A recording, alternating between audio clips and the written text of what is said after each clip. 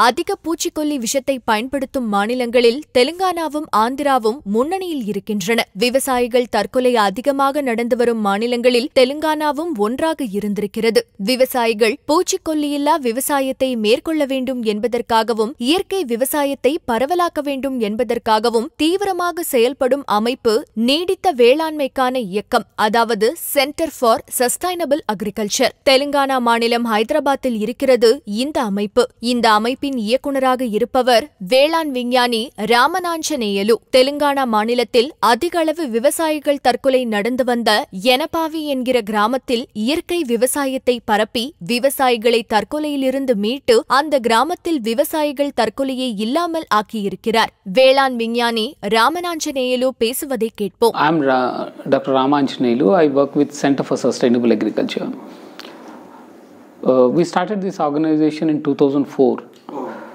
And one of the main objectives of starting this organization is when Andhra Pradesh had large number of farmer suicides.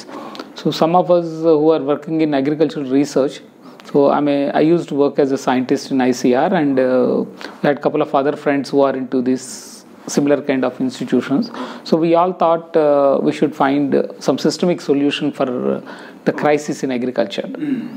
So we were trying to work with various NGOs, and then we were trying to look at across the country how alternative models of agriculture are being promoted.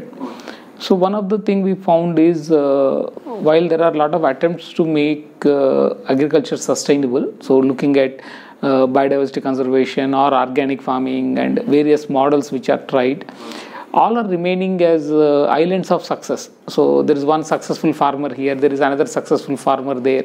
So people only talk about successful farmers, and seeing them, other farmers are not actually converting. And that is because the mainstream government programs are always going towards promoting of chemical farming. So unless the mainstream agricultural programs change, farmers will not change, because many of the small and marginal farmers who look for day-to-day living, so they look for some support from the government to make a rapid shift. That is one factor we found. Second, we also found many of these practices which are being promoted are also mostly ideology and belief based, rather than taking a scientific approach. So what we thought is we also need to properly do research in terms of looking at what can be adapted to what conditions, kind of thing. So because India, if you take, has different kinds of soils, different climate, and different situations. So each one needs a different approach. It's not one solution fits for all, kind of thing. So that's what we started looking at, and then from a organic point of view, or we actually call it as agroecological approach. So agroecological approaches. So we try to pick up best practices from all kinds of models. So from organic farming, from natural farming, zero budget natural farming, or biodynamic farming, permaculture. So whatever the best practices are there, we try to put them together and then started trying to understand that. So that's how actually our work began. And then we started in 2004. Another thing also happened. So one was the farmer suicides issue. Second issue is about looking at the alternative models of agriculture. Entire Andhra Pradesh. So we had, at the time the state was together, and then we had a large number of suicides. In fact, farmer suicides began in 1986 in Andhra Pradesh. So and then from 96 to till now, if we take, it's a huge number. So Andhra Pradesh is somehow was serious. So that is one issue.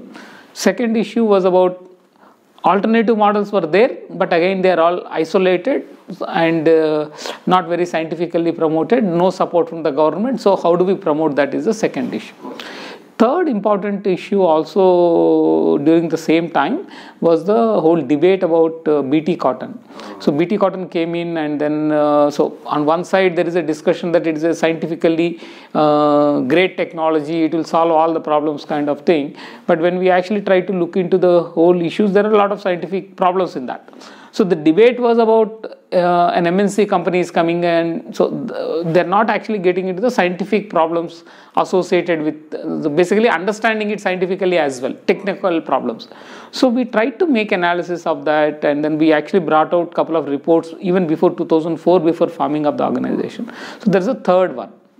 Fourth factor which we also tried to look at is the economic policies. Say for example, the way prices are fixed, the way imports are allowed, the way exports are allowed. Economic policy decisions are also not based on realistic estimations or understanding from a farmer's point of view. So we try to copy from the West. So what we thought is, to work on all these issues, we need an independent institution which can work on. So from there actually we started looking at how do we establish this institution, and then how do we move forward. So that's how CSA was created in 2004. So the first thing we picked up was on the pesticides issue. So Telangana and Andhra Pradesh, in the country, one of the highest per hectare pesticide using states. Second, in terms of cost of cultivation, we also have the highest cost of cultivation. So what we thought is, unless the cost of cultivation comes down, farmers will not benefit out of it.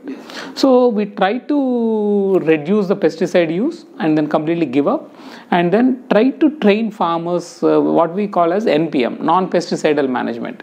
Non-pesticidal management. Don't use pesticides. We can grow crops without using pesticides.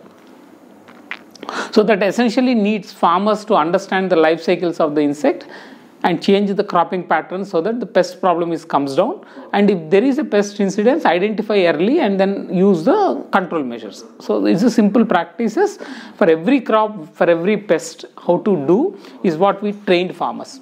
So we used farmer field school approach. We call it as farmer field school, where the farmers are taken to the field and then explained about the whole process and then trained. And again, when we started doing this, we also tried to focus on the entire village, not on few individual farmers. Like I initially said, they were all remaining as islands of success. So can we get all farmers together?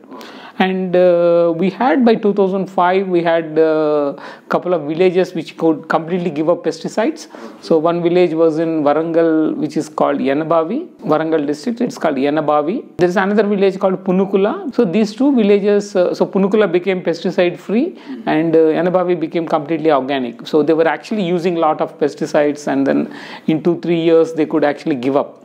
So these two examples gave confidence in many farmers to make a shift, and government also at that time, because there was a large number of farmers suicides happening, so government also came forward to see how this can be taken forward.